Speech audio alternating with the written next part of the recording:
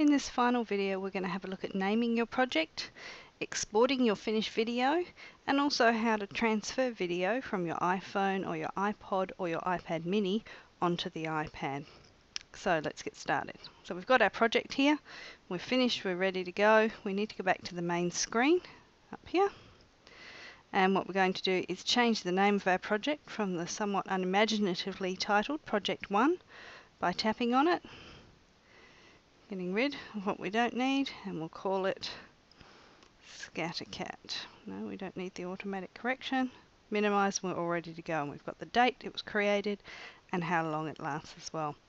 Once that's done, our project's there and saved, we actually want to take the video out to do other things with it. So clicking down the bottom here, we can share it to a camera roll, which is the first step of taking into another project like an Explain Everything or sharing it through Edmodo.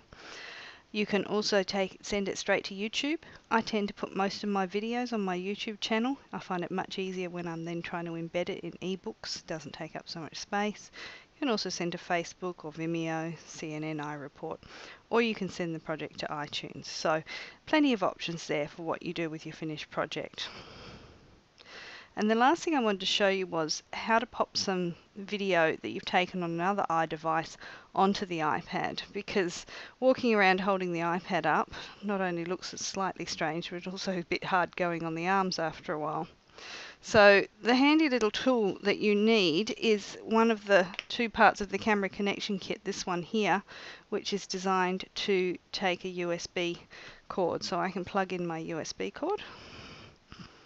If I put it around the right way, there we go, and plug the other end into my iPhone, and what I'll do is plug this end into my iPad.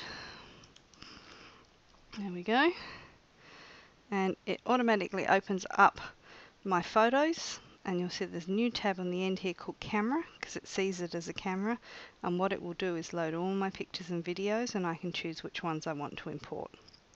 I can also do this from my iPod to the iPad. I can do it from my iPad mini to the iPad. Unfortunately, it doesn't seem to work the other way around. So there you go. Last skills in the series: naming your project, exporting your videos, and transferring video.